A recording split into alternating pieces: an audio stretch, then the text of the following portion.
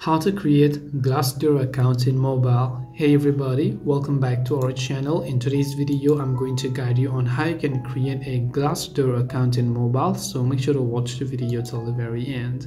Now, if you want to create a Glassdoor account on a mobile, all you have to do is go ahead and then first of all open up a browser and go to glassdoor.com and you will see this type of interface.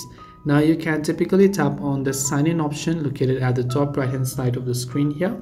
Now you can also directly choose to link with your Google account or your Facebook account here. Otherwise, what you can do is make sure to enter an independent email address in this case. Then after you've done that, you can just tap on continue with email. And the next thing that you want to do over here is to simply make sure to enter your password. And once you enter your password, you can just tap on the create account option right over here in order to finish creating an account in Glassdoor. This way you can create a Glassdoor account, be it from your mobile, tablet or your laptop. I hope that this video was really helpful. If it did help you, then make sure to leave a like and subscribe to our channel.